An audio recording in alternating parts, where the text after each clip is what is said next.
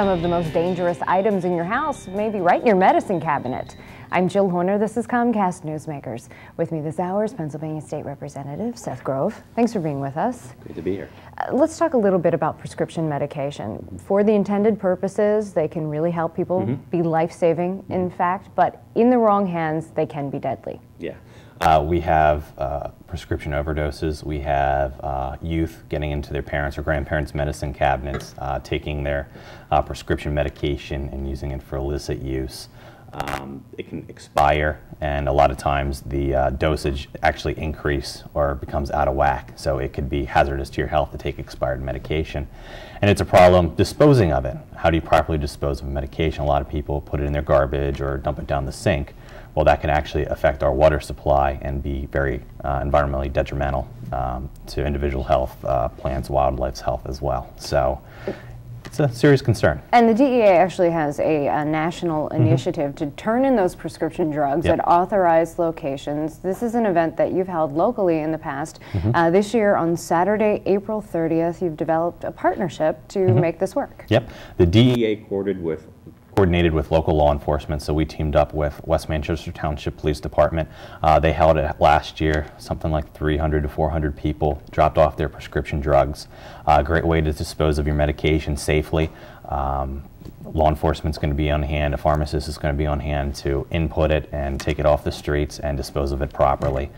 Even our local waste management corporation, we have an incinerator, they have the ability to, I think it's once a month, to drop off your prescription drugs and then they'll incinerate them, so very safe. Why is it so important to have these drop-off locations, have these types of events? It's not something we typically think about in terms of what's in our own medicine cabinet. Yeah, definitely not. A lot of people don't check their expiration dates, and again, a lot of people, you know, if it's liquid, they just dump it down the sink, they just throw it in the garbage, and they don't think about the repercussions, the hazard to the environment. When that stuff gets into our water systems, you're drinking, you know, how many different prescription drugs are there? You know, heart medications, liver medications, blood pressure medications. It's going into our drinking water. Kids are drinking it. So we need to ensure we have safe water to drink, and it's a great way for individuals to drop off expired medication and make sure it doesn't get in the hands of young adults who may abuse it, even pull it out of the streets, because a lot of prescription drugs have high street value as well. Now, this may be a good opportunity for us to just clean out that medicine cabinet as well and think about, do we still take this medication? Is it something we use? Is it expired? Yep. Spring cleaning's right around the corner. Great way to kind of go through, do some spring cleaning, turn over your old prescriptions, whether you don't use them anymore or they're expired, turn them over to the authorities and let them properly be disposed of. What can we actually bring to this disposal site happening on Saturday, April 30th? Prescription drugs, prescription liquid medication, nothing intravenous, no illegal drugs. Obviously, police are going to be there, so if you do drop it off, you'll be arrested on the spot.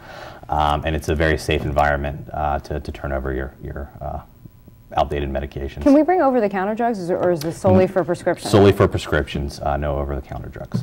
Now, when we talk about an event like this, it may be a way to think about cleaning out that medicine cabinet and getting rid of those prescriptions, but it may be a good time to have a conversation with other people in our house about some of the dangers associated with these legal substances that, if used correctly, serve a very legitimate purpose. Yeah, especially if you have young kids at home. A lot of the pain medications can be mixed with alcohol at times, or mixed with other variations of drugs to make it more potent. It's a great time to have that conversation about how harmful drugs are to yourself and the loved ones who live around you. So it's a wonderful opportunity to do that as well. We just have a short time left, but do people need to sign up for this event, or can they just come? Just show up. West Manchester Township Police Department between 10 and 2 on April 30th, and we'll take them off your hands. All right, thank you very much. Thank you.